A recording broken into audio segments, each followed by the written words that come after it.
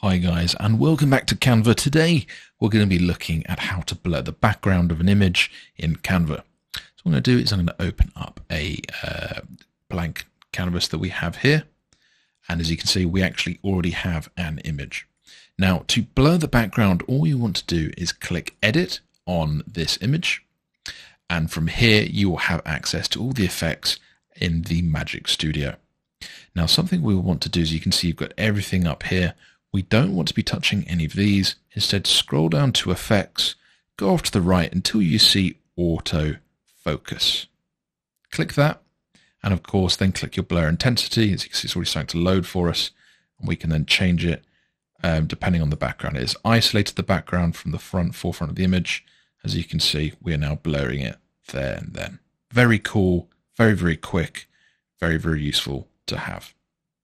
I hope this was helpful. Thank you for watching. Please don't forget to like and subscribe. Thanks, guys.